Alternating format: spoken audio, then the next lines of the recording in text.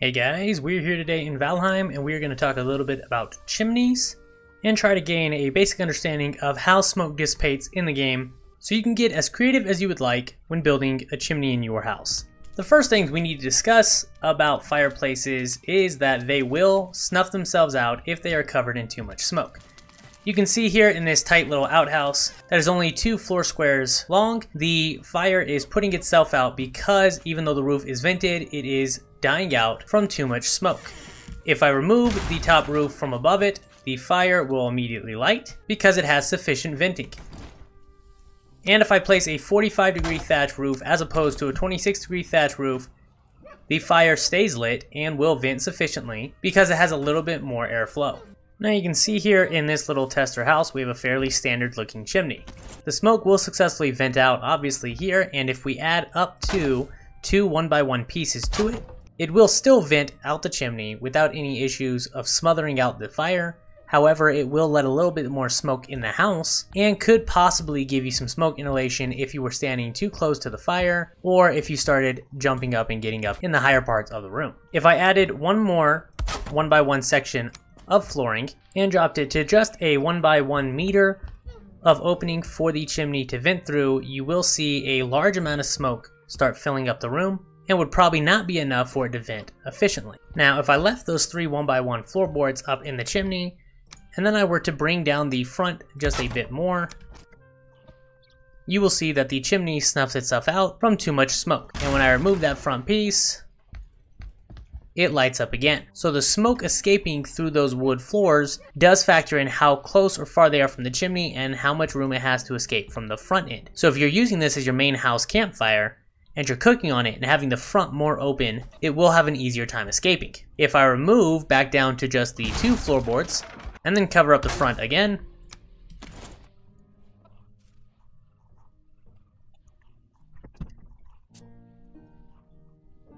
the campfire does not seem to snuff itself out, even with it being closed almost down to the floor, with at least a 1x2 meter opening, which is 2 side-by-side 1x1 floors. It still has enough room for the smoke to escape. So the more closed off you have the sides and the front of your fireplace itself, the more open your chimney has to be. However, it does seem like a 1x2 meter opening seems to be enough of an opening for smoke to escape for anyone's standard chimney. Now the brazier is much more unique in the smoke aspect, just like it is everywhere else in the game, where even with 3 1x1 meter floor pieces and the 1 meter wood beam that it's needed to hang on, it still vents out pretty good out of just that single hole. You can see here I'm breathing in a little bit of smoke as I stand right up against it, but as I back up, there's no smoke on me. And you can barely see a smoke buildup in the house at all. So if you're trying for a minimalistic design and trying to go with the smallest chimney possible, the brazier might be your option. Now you can see here that the hearth works different than the campfire and the brazier, as we have a completely open chimney right here, and I've just funneled it into a standard size chimney. And all I have to do is close up the front of it, and the hearth will be put out by the smoke without any blockers in the chimney. It will go in and out from there, showing that it requires more venting space than the campfire or the brazier. And if I just place a half wall on the front, it will operate just fine. But clearly it cannot get nearly as low as the campfire did before it starts getting put out. And if I try to vent it through a 1 meter by 2 meter wide opening, just like our campfire, even having this much space up to it, it will still burn sporadically. So we can see very clearly that the size of the fire does have a direct factor on how much smoke it produces, and means that each different fire source definitely provides different pros and cons when it comes to designing your house and chimney. Now, if you were crazy enough to try and stick a bonfire in your house and use it as a campfire, none of this really applies because it does not go out to the rain, which means you don't actually need a chimney. You just need to have a huge hole in your roof to let the smoke escape, and even in a tight quarter like this, it will not smoke you out. Knowing that for the standard campfire we need a 1x2 meter opening for smoke to vent out means we can create some interesting designs. I created a double-sided fireplace a while back, and I vented 2 campfires to the same chimney and gave them that 1x2 meter opening.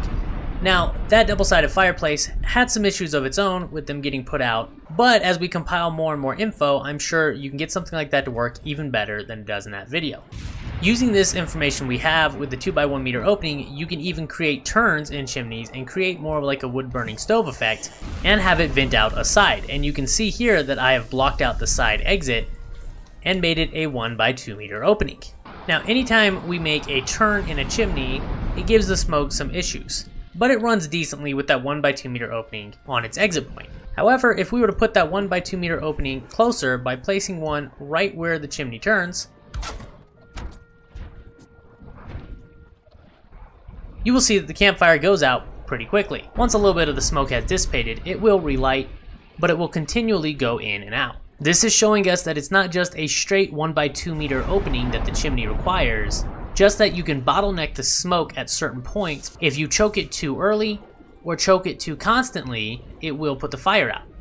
This means with a little bit of experimentation and creativity, you can create turns or adjustments in your chimney and shrink the opening down in size, as long as you bring it back up to the right size and don't maintain that choke point for too long. Now, an important thing to note with the fire and smoke system is you don't actually need a chimney if your house is designed correctly. We have a small 4 square box right here, and it is 3 tiles high with a 26-degree roof. We can run this fire in here and the smoke will go up and collect at the top, but at no point will it suffocate out the fire, and we will not get smoke inhalation, even though the smoke will fill the room quite a bit. Going any lower than this, even down 1 meter, so it's 2 full walls and a half wall, the smoke will start getting your character. And then if you look at just the base 1 single wall height, you can place your character at the edge of the fire buff range, and the smoke will begin to fill this area as well. However, it will still not hit your character.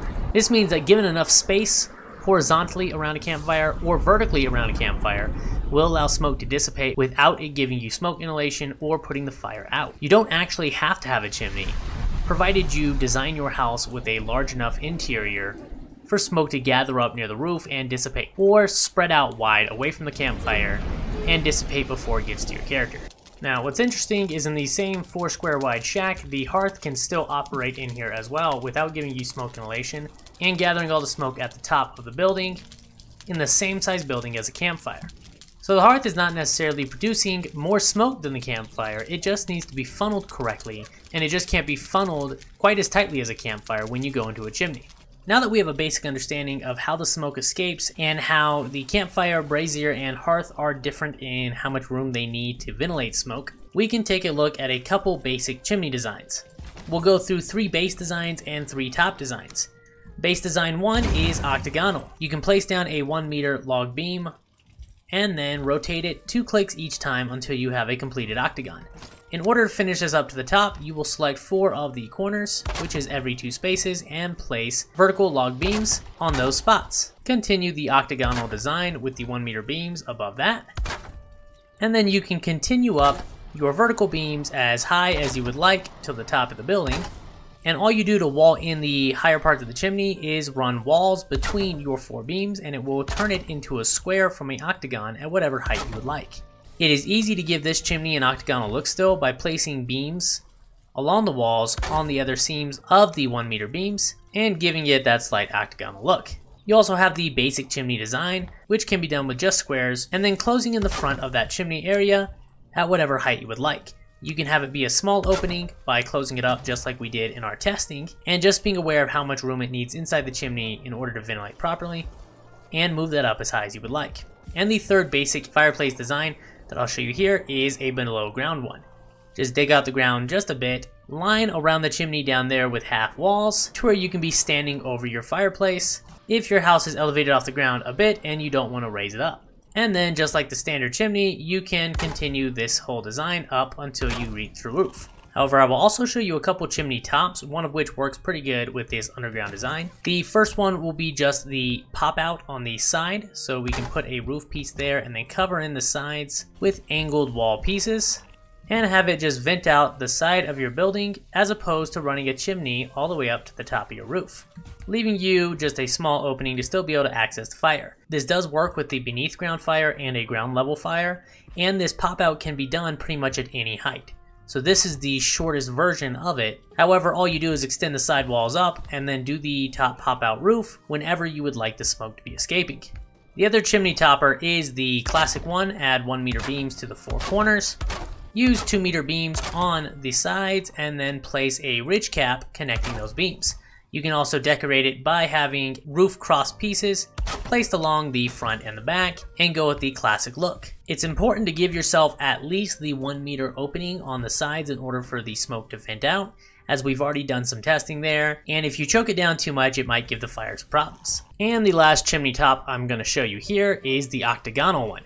We can place the beams just like we did on the classic chimney, and then use the 1 meter wood beams to create ourselves an octagon, just like we did on the bottom of the octagonal fireplace. Once that's up there, you can use the angled wood beams to go on every seam and cross the beams over each other 2 clicks each time, just like creating an octagon, and give yourself this unique looking bloom pattern, still leaving yourself a 1 meter gap for the smoke to escape. Any of these toppers can be mixed with any of the base of the fireplace, and these are just 3 very basic options to give yourself different looks when you're building a chimney. Hopefully this guide was helpful to you on getting a basic understanding of how chimneys work and how the smoke dissipation works in the game, letting us see how the campfire, brazier, and a hearth all operate differently when it comes to their smoke dissipation and require different amounts of room. We also got to see how the smoke dissipates when you don't have a chimney, and that it is possible to design an entire house without ever doing a chimney if you don't mind the smoke building up along the top ends of the roof. You're also able to design things that look like a wood burning stove where you're able to close it and heat your house without actually seeing the fire, if that's something that you're interested in. And there are many different ways to build a fireplace in your house that is still accessible to be able to cook on or heat your bed, and there are many different chimney tops to be able to mix around and use in order to create the look and design that you would like. I appreciate you guys joining me for this installment of Building for Squares. Thanks for watching. I will see you next time.